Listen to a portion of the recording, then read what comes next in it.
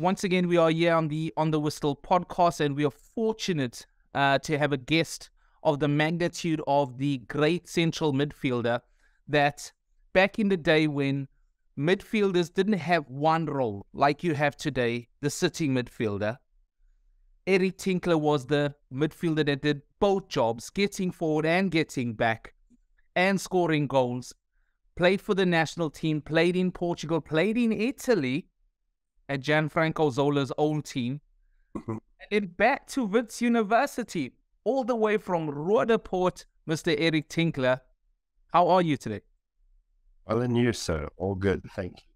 I must say to you firstly, Eric, you're only the second person I know from Roodepoort. It's you and Bradley Meir. Those are the only two guys I know. Roodepoort. I'd never known they played football that far.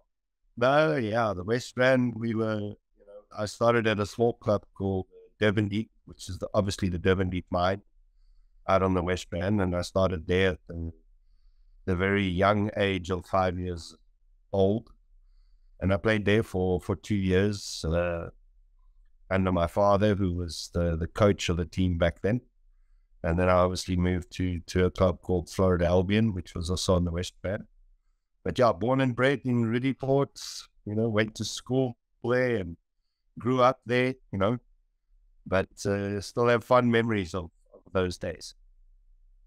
Well, we all start somewhere, Eric, and where we'd like to start today is you are now an international, playing for Bafana at the 96 AFCON, which is held in South Africa. Can you, because that was a legendary team, you went on to not just win the tournament, dominate the tournament. Yeah. How did being in that change room change you as a player and eventually educate you in the future as a manager? Yeah, I think obviously, 96, I was already playing in Portugal at the time. And I actually got identified quite late by Bafana Bafana to come and represent South Africa. I wasn't part of the squad when it was formed back in 1992. I got my first opportunity to play for Bafana Bafana on a tour to Australia, where we played 2 games against Australia. And really, I think that was when the team that obviously won the AFCON in 96 was really started to see its formation. Some of the older players, Steve Compella as an example, I think it was the last time that he actually represented Bafana was when we went on that tour, and you had all the players, Wiki Robotham, Peter Gordon. These were all the guys that were representing Bafana Bafana. Then I was a young boy when I played for Wits. I started at Wits at the age of 17 for the old NSL team.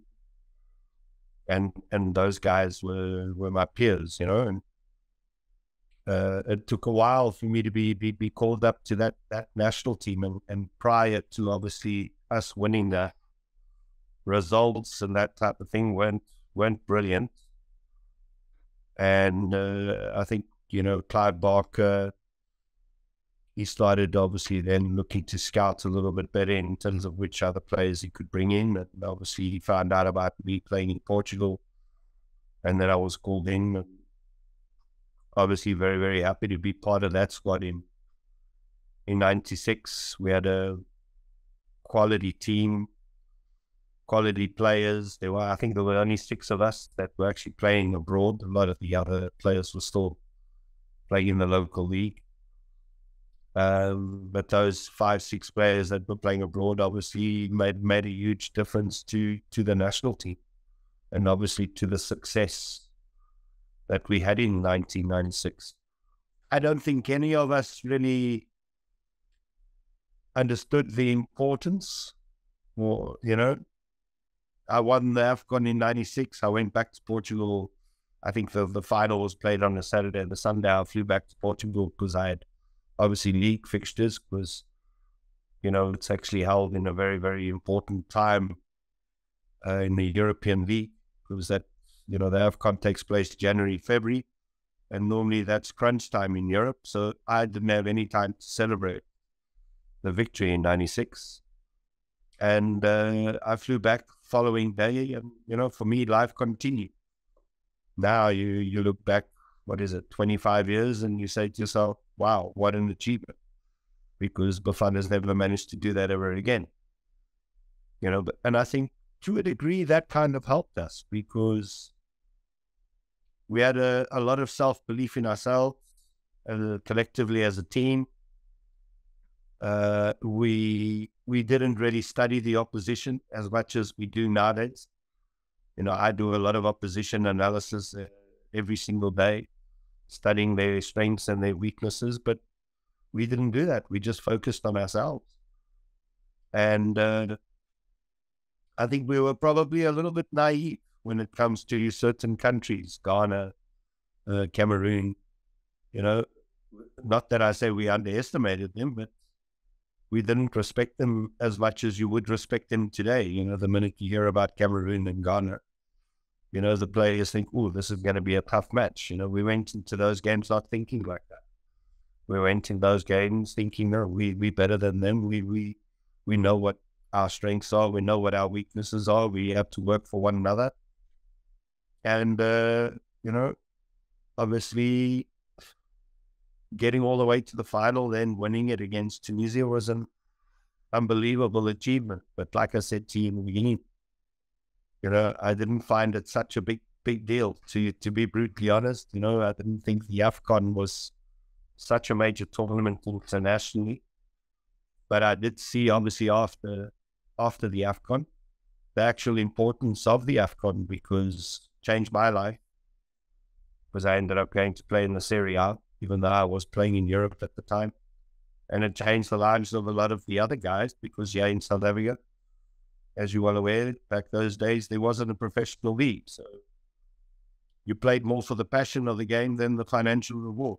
So a lot of players obviously got great moves. Mark Fish moved to Lazio. Sean Bartlett moved to America. Andre Aronson moved to Fulham. So, and I can mention so many that got opportunities to go into Europe, which they've just played for their club, Kaiser Chiefs, Orlando Pirates. That I don't think that would have really happened. Now, just following on from the last point in my question, I said to you there, Eric, you're looking at those experiences and those opportunities you've just spoken about. The learning curve, you're a manager now. What do you take from the 96 experience as a player that you've implemented now as a manager? I think first and foremost, I think I need to mention that, I've always been passionate as a footballer to want to become a manager. My first experience of actually coaching a team, believe it or not, was actually at tender age of 18, because I went to complete my matric at Dublin College, and there was a referee back then that was refereeing the NSL, a gentleman called George Lobo, who was actually a science teacher at Dublin. And then he heard that I was joining Dublin College, and he was running, obviously, the football department of the college itself. And he asked me to come in and play for the team, but then at the same time, coach the team. So I fell in love with coaching already then. But me personally, as a player, as a youngster, I wasn't the most talented. I wasn't the most gifted. I wasn't the quickest. So if anything I needed to learn, and I needed to learn fast, was to become astute of the game, or understand the game, learn the game. And I think that ended up being my strength as a player, because I could read situations, and I've taken that in terms of my coaching, same way, the experiences in 1996. I think, like I said before to you, we It's not that we disrespected the likes of Ghana and Cameroon when we beat them, but we didn't overanalyze things.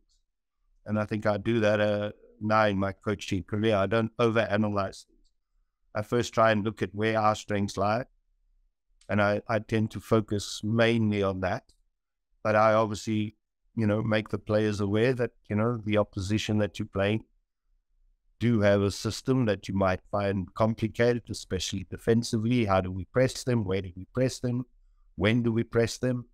How do we break them down? So you try and help the players to a certain degree, but at the same time, you want them to have a little bit of freedom to be able to go out there and express themselves, So I think, if anything, that's the one thing I can take from Clive Barker.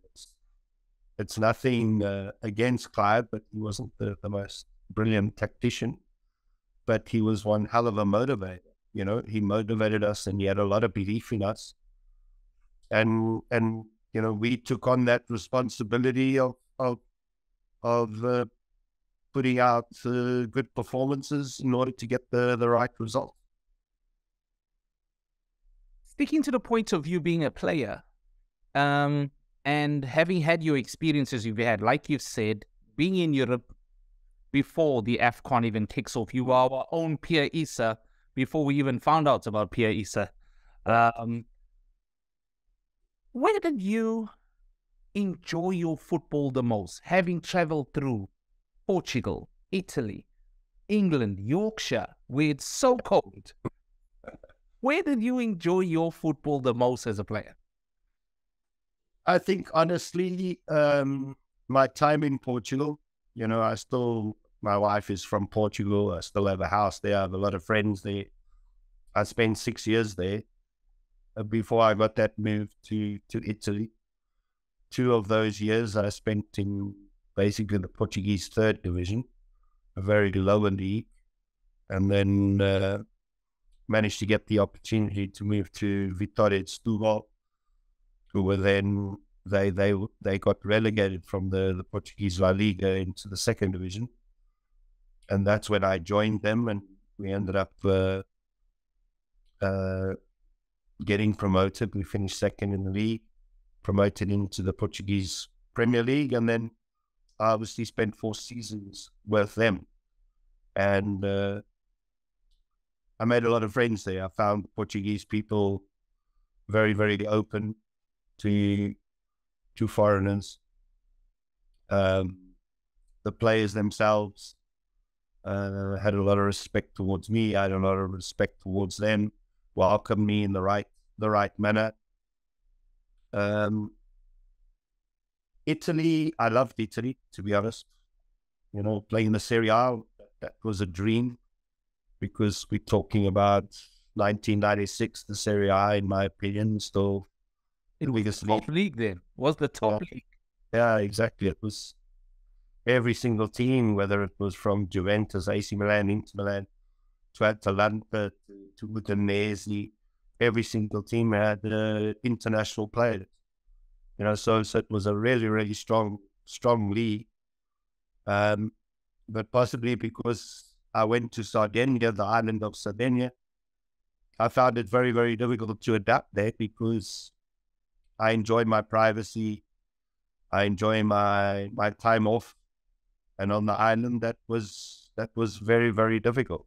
So my spell there, I didn't really have a great time. Had I stayed on the continent, had I been at another club, then I think possibly I would have stayed in Italy, and I wouldn't have moved across to England. And then obviously I spent the 5 years playing in England, and like you said, yes, cold, and miserable, and like it is today. Yeah. And like Portugal, the weather in Portugal reminds me a lot of what we experienced here in Cape Town, especially where I was living. And then Cagliari, you're closer to Africa than what you are to Europe. So the weather there was also phenomenal. But England, I loved the experience when I was a young boy. That was my dream, to go play in England. And I had my first taste of that back in 1987 when I went on trial as a young boy to Coventry City.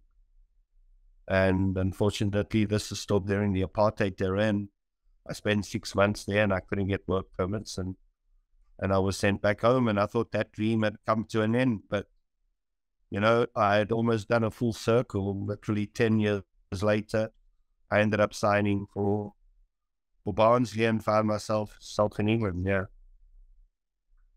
So you have a well-traveled career at some of the biggest countries, and I still say Italy at the time you moved there was one of the best leagues in the world. Absolutely one of the best leagues in the world with the top stars in the world. Yes. In your career, you win the African Nations, you come back, you start your managerial career. Your history in managering, you start with, you continue at Pirates, a big club in South Africa. You end up at Cape Town City now. Under very good leadership of Mr. John Comitis, who we've had on our show before. What are you finding out about being in Cape Town, at Cape Town City, that is working for you personally? Yeah, I think I have to go back. You know, this is my second time that I'm here. Like you said before, I started my coaching qualifications while I was still a player. As I said, I was passionate about becoming a coach later in life. So I actually started my coaching badges while I was still playing in England. And at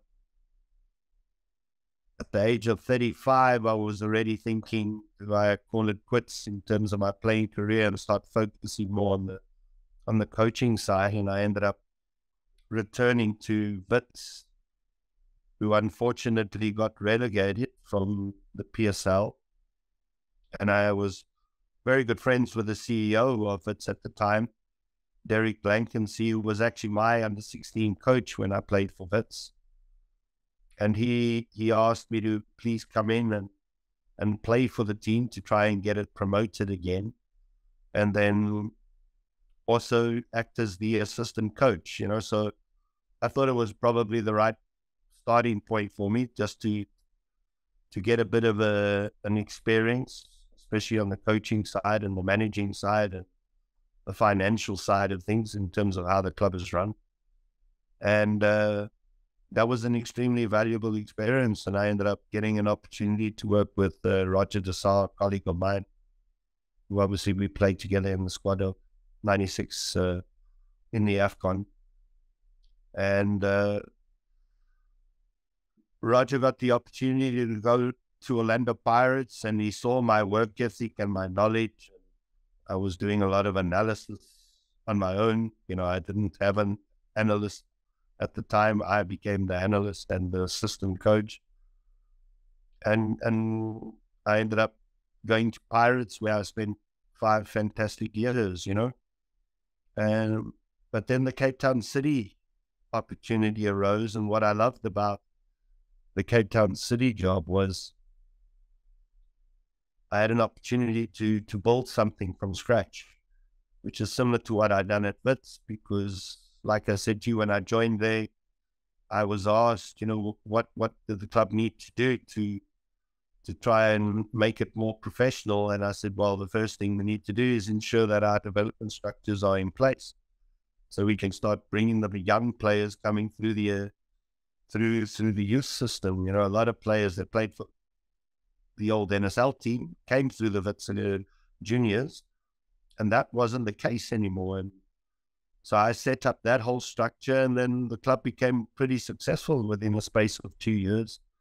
We managed to get 23 young players into the various age groups of the national team. And I really, really felt that, you know, the job that we had done there, I enjoyed extremely, you know, seeing those youngsters grow year by year and getting better. Yeah, was an opportunity now. Cape Town City, a club that obviously existed back in the 60s and the 70s, that was very, very popular in Cape Town at the time, that basically disappeared off the face of the earth.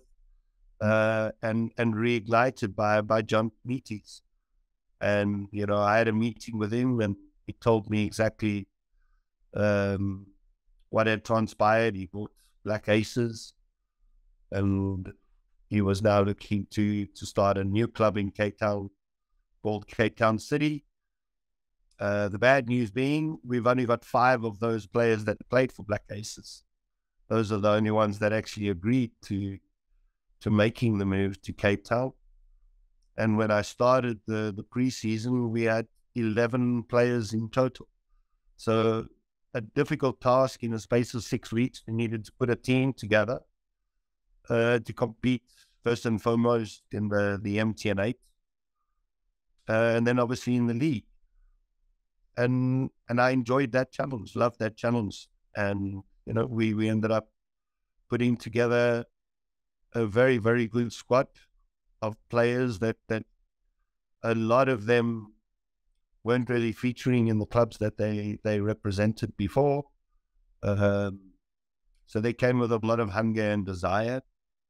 And we ended up winning the Telkom Cup. We ended up finishing 3rd in the league and having an absolutely fantastic season. So I think the main reason was that being able to build from scratch and look to create something from the ground up. I think that's what inspired me to want to come to Cape Town City. And probably when I left a year later to SuperSport, you know, I kind of regret the decision that I made. So I'm extremely passionate about the football club and obviously very, very happy to now be back at the club. And last season, we had a pretty successful season, finishing 2nd. This season, we've had a bit of a rough ride. We currently find ourselves laying 10th. But I truly believe, you know, another 2-3 good results and we can find ourselves back in the top 4 again. Now, talking about how you cultivated this team to be where they currently are at the moment with Mr. John Comitas. Having interviewed him before, he spoke about his ambitions and aims of putting together a new stadium, I think in the center of Athlone.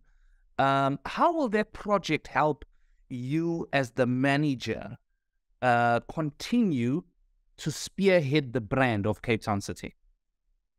Yeah, I think just to correct you, the area that we put that stadium is the old Hartley Vale Stadium. Oh, my apologies, Hartley Vale. Yes. Oh, sorry to the people of Cape Town.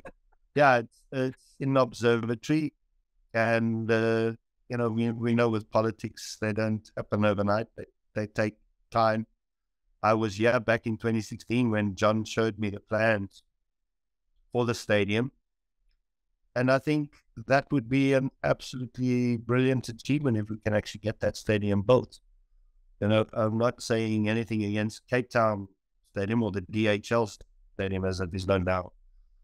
But, you know, it's a massive stadium. It holds 65,000. Us as a club, we can't draw as many fans as that, as much as we would love to. But I think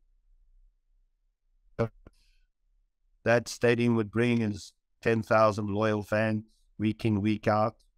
And I think it will create that club atmosphere that I think you don't see much of anymore in South Africa. We obviously got youth structures that we've started to form and we've been pretty successful with. And, you know, those training fields are just basically across the road from the stadium. So I think those younger players will get that opportunity similar to what you see at Manchester City, you know, where they train, they cross a bridge and they can see the main stadium. So they can see exactly what the target is, what the objective is for themselves, you know. And obviously that's being able to give back to the community. So you talk about the pressures that you have, the fans, the money, the targets. For your supporters out there in Cape Town at the moment, which is, I must say, one of the most beautiful places to live in South Africa. Yes. What are your targets for Cape Town City this football calendar year? Obviously, we set the target, obviously, looking to finish in the top 4. that was always the ambition, to ensure that we finish in the top four. Currently, as we see ourselves, one win, we could find ourselves sixth in the league. This season, the league is extremely tight. One or two losses in a row, and you find yourself in a relegation battle. 2 wins in a row, you find yourself in the top 5. So it's going to be extremely tough. But our objective doesn't change. My objective never changes. I'm always been a very ambitious manager. I never plan or prep a game where I'm going in to get a draw. I always look to win, irrespective of who we playing against. And those targets remain for me. We have 11 games left. Nothing says that we can't go on a run of 3-4 wins in a row. And then that target becomes more than achievable. So I've always believed in setting your targets high, aiming high, because that has to motivate you, as a player. When you set your targets low, start resting on your laurels, don't really put in the right effort, the right amount of work. So we aim high, and we put a lot of responsibility on everyone, not only the players, but on everyone. And like I said to you before, me as a manager, I'm a hard worker. I spend my life with football. So my expectation is the same from the players that play for me, that they go out there and first play with responsibility and taking that responsibility, but at the same time knowing that this is their profession, and you only get one opportunity at this. I've seen footballers come and go, where I've seen footballers arrive and within a space of 6 months go from a plastic bag with their boots in their hands to earning millions of rands at a bigger club within a space of 6 months. That's how quick. Sorry, Eric, you're not being rude. Oh, there you go. Please continue. Yeah. So I was saying how quick your life can change, in football, both up and down, and the players, it's important to understand that your footballing career is a short career. The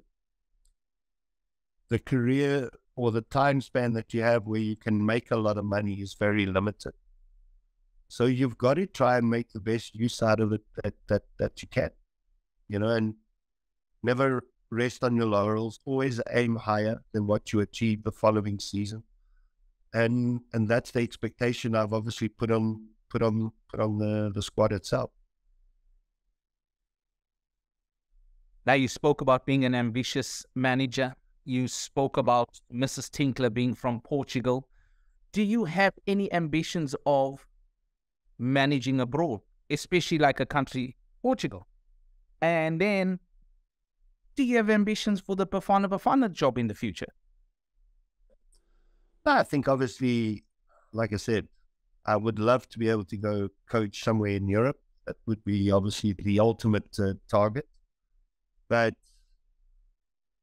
I know that purely coaching in the PSL, that objective could be difficult. That's why I try and take it serious for us to qualify for CAF competitions, Confederations, Champions League, because I think if you can get into those competitions and be successful, then it makes for a better CV at the end of the day. Obviously I had the experience at Orlando Pirates, reaching the CAF Confederation Cup final. I had the experience at Supersport United, also reaching the CAF Confederations Cup final. And I know exactly how much that can do for your CV, So I think I'm no different to any other coach. I think everybody would love to be able to get into Europe, but I know exactly how difficult that is. So I'm not saying Europe, but I'd love to one day have the opportunity, North Africa somewhere, go and coach a club there. learn something from that. Maybe, you know, somewhere else on the African continent, hopefully get somewhere in Asia someday. But yeah, that's why I think I just keep working hard, because that has always been the ambition to one day coach at the highest level. Then Bafana Bafana, yes, one day, you know, one day maybe, but I think I'm still very, very happy coaching in the league format at club level. But obviously an opportunity one day to coach your national team would be obviously a blessing. Well, we hope you get the opportunity, Eric, because your experience that you have as a player and as a manager being added to the Bafana Bafana job would only make them better and continue to raise this flag that hasn't been at its best over the last few years. But coming back to Bafana Bafana and the group of let me use the word elite group of players you played with. Yes. What was the secret to the success of that team you played in that really made a ripple in Africa? Passion. Simple passion. We played for the love of the game, first and foremost. I think the game has evolved now. It's changed to a degree. You know, that squad of 96, as I said before, even the players that were playing abroad weren't making the type of money footballers are making today. So the first reason why you played football was because you loved the game and you played with the passion and the desire to want to win. And I think that was a key element for us, was that we first and foremost loved the game.